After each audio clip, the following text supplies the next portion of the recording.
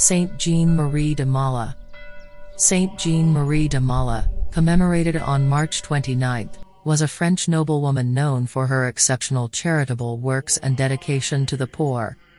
Born in 1331, she inherited the title of Viscountess of Toire.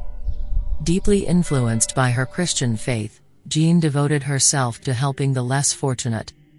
She founded a hospital in Toire and personally cared for the sick, demonstrating compassion and selflessness.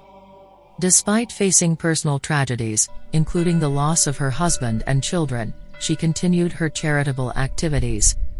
Saint Jeanne Marie de Maille is remembered for her exemplary life of service, reflecting the Christian virtues of love and generosity. Her feast day is an occasion to honor her legacy and draw inspiration from her profound commitment to caring for those in need.